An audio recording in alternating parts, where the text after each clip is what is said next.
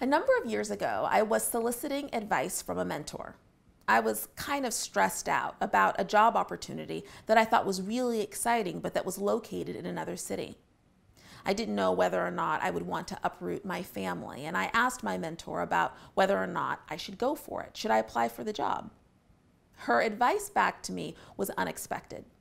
She said, "Tiffany, one of the observations I've made about you is that you're consistently worried about decisions that you don't even have to make. You don't even have a job offer. Spend your time applying for the job, and then when you get an offer, come back to me then." It was at that moment that I had this epiphany. Generate options. Don't stress out over them. So it turns out that I'm not the only woman who sometimes gets stressed over decisions that I don't even have to make. In fact, a lot of my conversations with my millennial colleagues are laced with anxiety about all of the options that are right in front of them.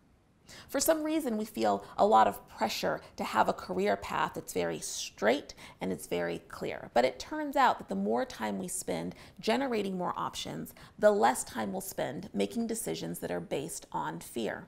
So go ahead, apply for a job, even if you already love the one that you're in. Expand your network, even if you think that it's large enough.